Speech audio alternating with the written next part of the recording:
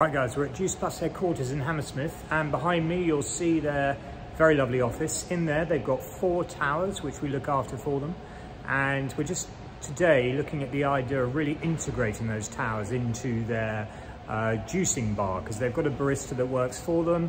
Very fortunate with that. They've got 400 employees here, and so let's see how we can then really find a deep symbiosis between what's growing on those towers and what their employees are enjoying on a daily basis. So in we go.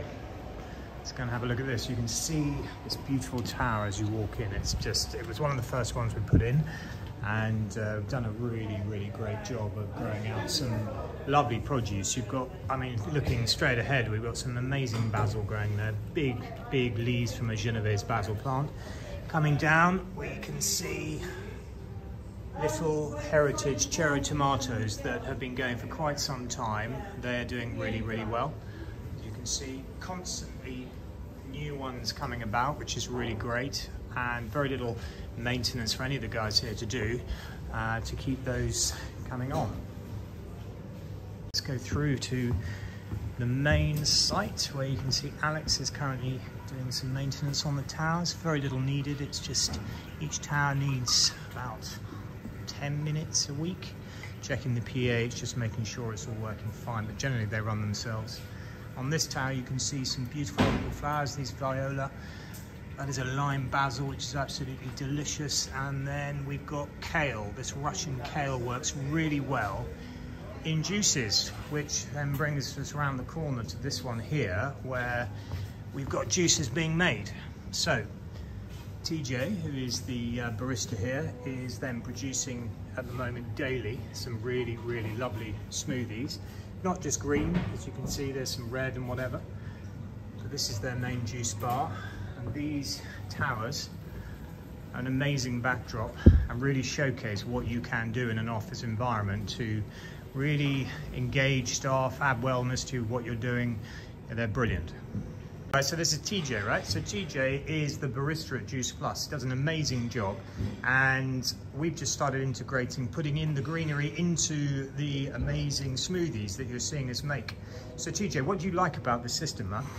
I just like that it's open for everyone to use, and it's good to incorporate just different types of vegetables into the smoothies compared to getting it from a local supermarket. You can actually see the whole cultivating process, how it's grown from start to finish, and then it really gets all the people who work here just interacted. Absolutely. Yeah, 100%. It's here to stay.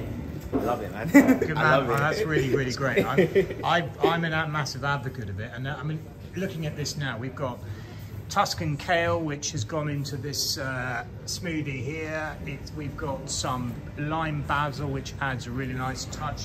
What else do we reckon we could put in there, TJ? Is there anything on the top of your mind that you could think of? I would say definitely some kale, because compared to the store-bought kale, I've tried some of the kale that has literally been grown here, and you can really taste the difference.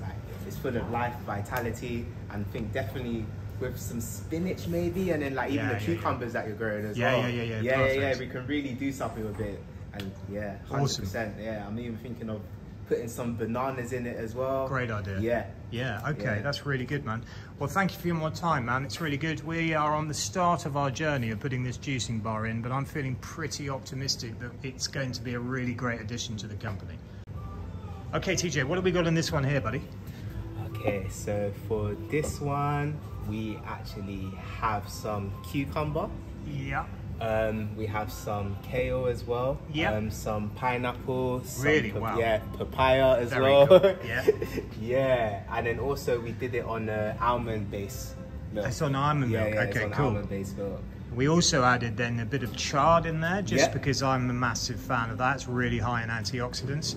And then, do you know what gives it a lovely touch is that lime basil that we've got in the corner. That is just stunning. It's got a really tropical kind of taste to it. You can really see the vibrancy in the colour of the smoothie. It's awesome, man. Yeah, Let's pour some out. I need some in my system.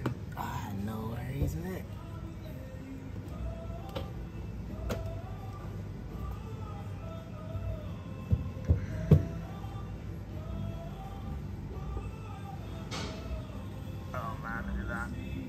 Chard still lurking. Yeah. I'm might just chew that later on. Superb.